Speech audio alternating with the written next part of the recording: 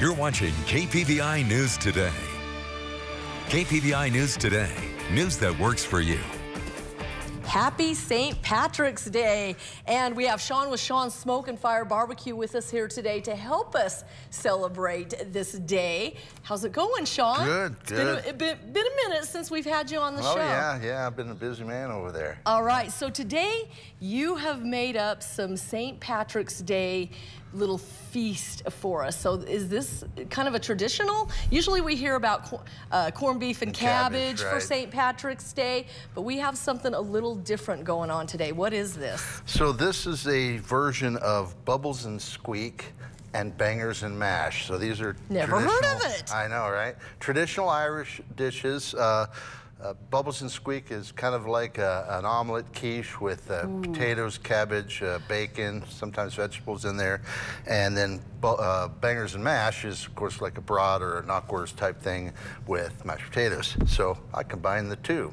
And so, you know, since we're a barbecue restaurant, I had to put a little pulled pork in there. So we have the Bubbles, which is the bottom part, the pulled pork. It's always usually served with a fried egg, and then our house-made beer brats. My mouth is watering right now.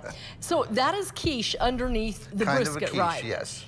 And then an egg on top. Who would have thought? Yep, that's traditional Irish, yep. Now, will you be serving this at the restaurant today at Shawn's? Yeah, this is one of two specials that we're having today.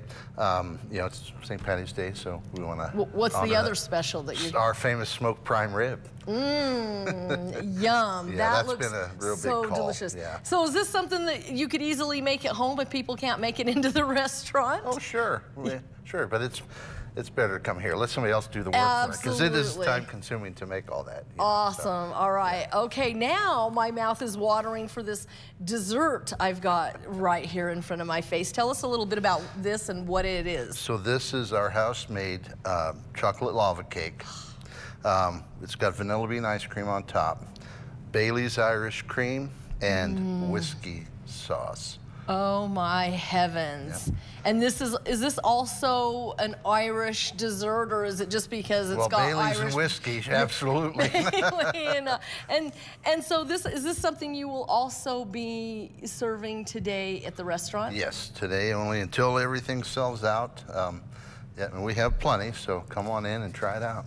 Okay, tell us a little bit about how the restaurant's been doing since you've been open. I mean, I don't know if we've had you on the show since you opened the restaurant. We may have had you once, but how's it been going? Every time we go in, it's just packed full of people. Yeah, it's busy. There's a lot of anticipation for it to be warmer out, so the patio's open, and you know, so people can sit outside. There's a few warm days that we had the heaters on and some people sat outside, so we can do about, you know, roughly 80 people inside and out. And so Monday, Tuesdays are generally slower days, but the rest of the weeks have been pretty good, and Fridays and Saturdays, of course, being, you know, really busy. So, okay. Yeah. Now, we're going to go back to the food again here.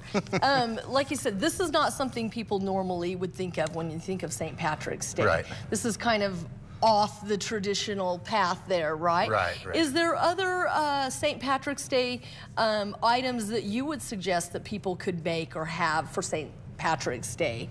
Well, other than this, you heard me say Bangers and Mash, which is basically a broad or sausage type thing with mashed potatoes.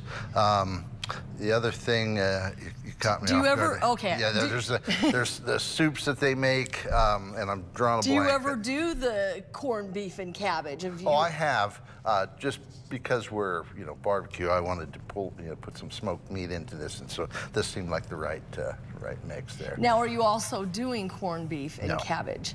You're not doing that today? No, no corned beef and cabbage. No corned beef and cabbage. No, that seems to be everybody's go-to, and I like to be a little different, so. Okay, and have you served this before? Do you know how popular this is going to be with your customers? In some of the hotels that I've worked at, I did serve the Bubbles and Squeak and the Bangers and Mash, but they were separate because there's a traditional Irish, where this is more my version, see, so. Now that looks like a caramel sauce on there, but I'm sure it's not caramel. What is that sauce? So that is the mustard Q. That's one of the 6 sauces that we offer on the tables. So I figured it's a good idea with pork.